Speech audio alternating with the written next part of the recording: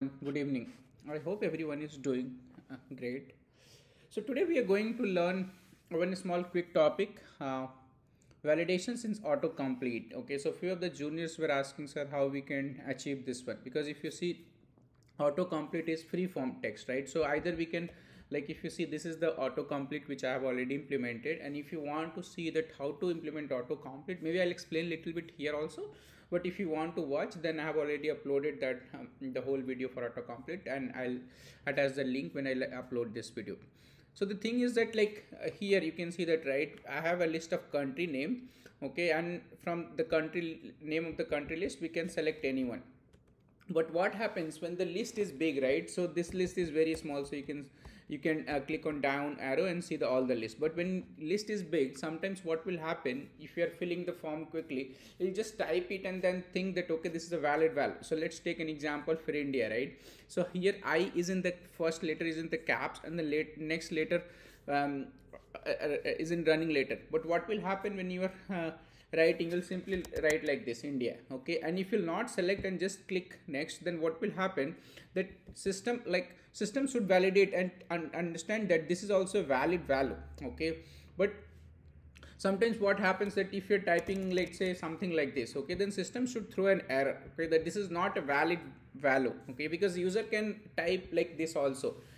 So how we can do that? Okay, out of the box, I think still it is not there. Okay, so how we can achieve that? Okay, so let's see that. So let's first see how I have done it. Okay, so this drop down I'm populating from the country list data table. I have created simple data table where I have entered the list of country name and the country code. So just two things.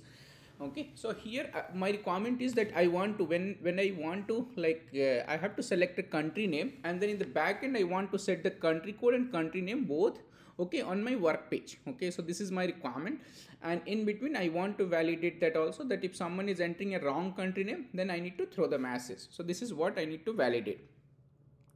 So let's go to the configuration. So here I have configured that country name. Okay, so you can see that, like, country name where I'm setting this. Okay, so let's see, this is the configuration.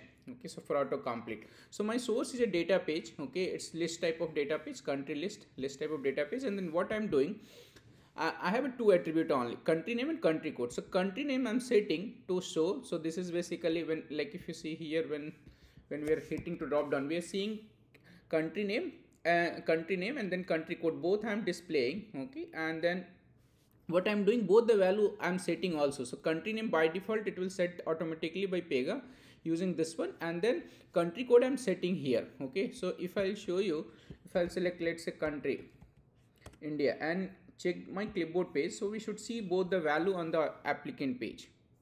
So if you see here on the applicant page, we should see country code, country name. I think some issue with the country code, it's not refreshing. I need to see. Okay, ideally it should refresh. I can check that. Okay, and so we'll see that. But let's go for the validations. That, let's say, if someone is selecting like this, okay, how we can throw the validation. So you can see that my validations is working. The moment if I'll select, okay, I'll just type something India. Though if you see, it's matching, I'm not selecting. So you can see that I'm not selecting from there, but still I'm not seeing that validations message. Okay, so that means it's working. Okay, I need to see this country code, like why it's not setting here the correct one. Ideally it should set the correct one, because here that IN, and then maybe I need to refresh the data page once again. Let me refresh the data page, this data page once again, because it should set that plus this instance. So if I see here, so against Canada, it's coming Canada, and what about for IN? Yeah, it's coming IN. Okay, I need to see.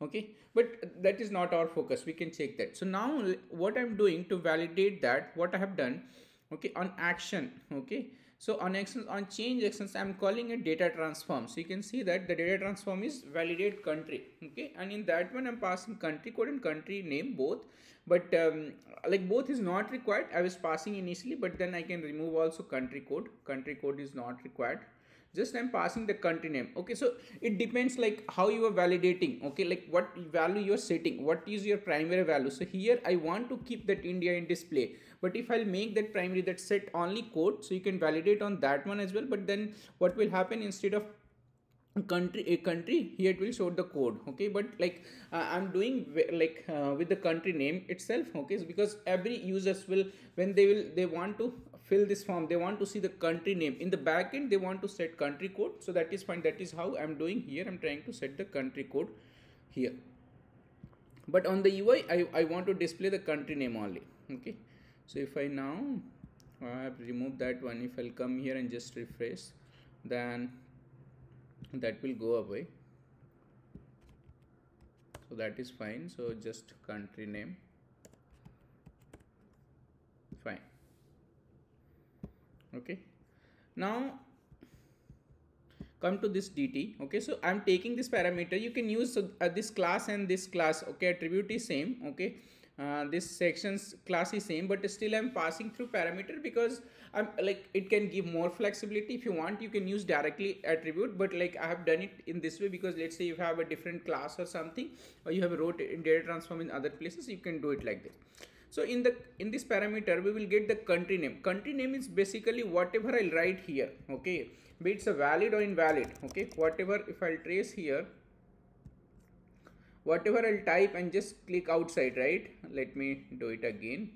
Whatever I'll type and then click, it will come here to this dt. Okay, so if I see in the parameter page, we will see that value. Okay, country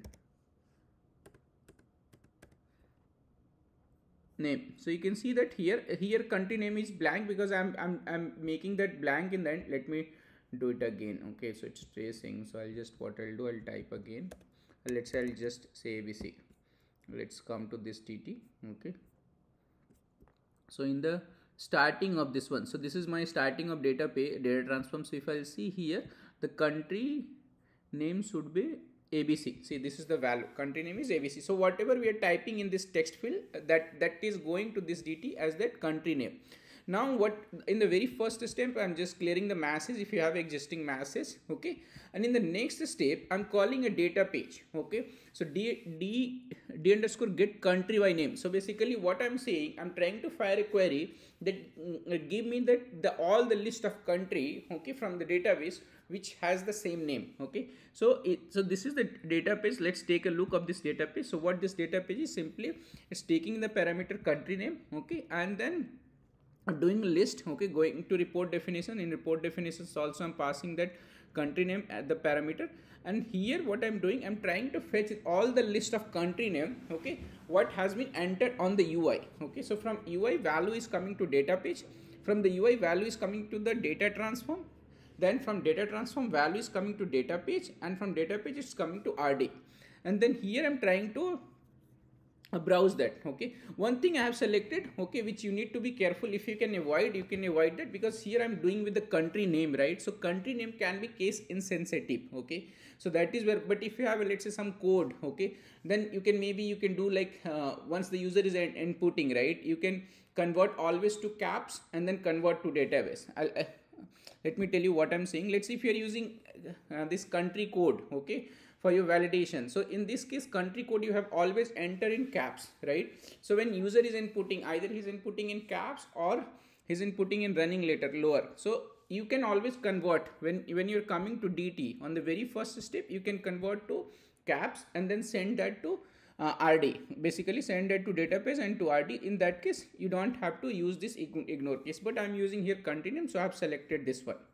So if I'll run this database, what it will give me, let's say if I'll run with India, so it will give me one result, px result count equals to 1. See, here I got it. But what if I'll run with ABC? So then I'll get it 0. So result count is 0. See here, 0. So this is what I'm using, result count. Okay, so this is what I'm using here. So in this one, okay, here I'm trying to find out that, like, calling this data page d underscore get country by name, and then obviously you need to review that this data page should be a node level or thread level. Okay, most likely it should be thread level, or you can create node level also. It depends, like you need to evaluate that based on the requirements. So here I'm passing that, and like taking the result count and then comparing that. If the result count is 0, that means I didn't get any result count. Means let's see, if I'm searching in the database with ABC, okay, then there is no result. Okay, that means this is not a valid value. Okay, this is not a valid value, and then we need to throw the message. So then I'm simply saying add that message, okay, using function. Okay, so simply I'm adding a message to page. Okay, param that country name is not a valid country. Please select from available value. So this is a very simple validations we need to do. And in the end, I'm clearing this country name from the parameter so that when we are doing the second time, okay, like the message will get clear. Okay, so that is how I'm doing it. So let's just see again. So see, if I'm using India, then it's working. Okay, fine. But if I'm entering something else, then it's not working. See, this is very simple. Okay, let me trace and show you. I'll just trace the data transform, then you'll understand better. Okay, and show you that what is happening. So let me first enter a good value. Okay, so I'll just select India. So no error message. See, first step what we did, we cleared that, and then if I see, then we got the country name right here. Country name is India. See, country name. Then we compared. In the next step, we went to data page, okay, and call that here the underscore country list. So what is the result count? Let's see that in parameter how many result count we got. So result count we got 1, obviously, because we have one entry with India, country name equals to India. And then this when conditions, we have when conditions, right? We have a when conditions here to validate. So this became false, and then we didn't set masks, and then in the end we are clearing the country name. And this clearing is not required because anyway we are passing each time from that rule. Okay, so that is fine. We cleared that country name. Done. Let's take about the error message scenario. Okay, so now I'll type something, or I'll just type ABC. So this is not a valid value in my database. Okay, so then I'll come here, and then you can see that, right? So we got a true result count equals to 0, because yes, because the data page, okay, what we got, okay, the result count is that 0. See, px result count is 0, because obviously if I'll run d underscore get country by name, okay, then we'll get a 0 result. And then if it is 0 result, then we are simply going and setting the message. So this is a very easy things, okay, through which we can validate the valid value of autocomplete. Here the message is incorrect, so we can just have one more space, so that will get correct message. And you should create basically the field value for this one. You can give a field value also here, and it will take, not a problem. Like this is just a temporary message, right? So if I now again try, then we should see that A is not a valid country. So this is it for today's class. Okay, it was quick, and I created this video because many people were asking. So I hope this quick video on autocomplete will help you, and you'll be able to do it. And let me know if you have any questions on this one, then in the comment sections. Okay, thank you very much. Have a good day. Bye.